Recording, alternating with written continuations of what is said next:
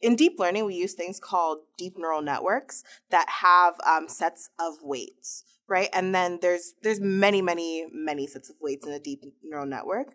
And so these weights, oftentimes researchers will visualize what the weights look like.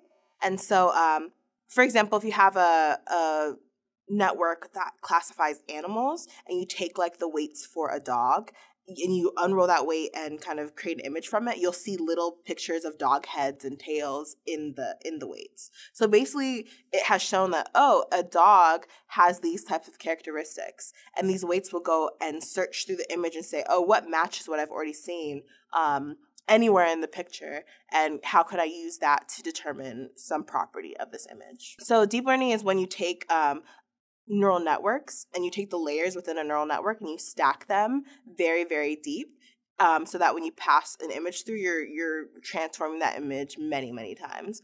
This can be anywhere between like 10 to like 100 different transformations in one layer, and that's why they call it deep learning.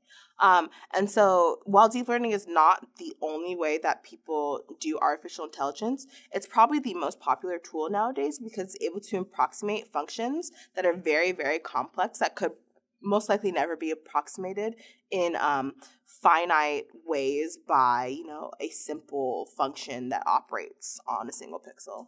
And then another thing about deep learning is that it takes a lot of linear algebra.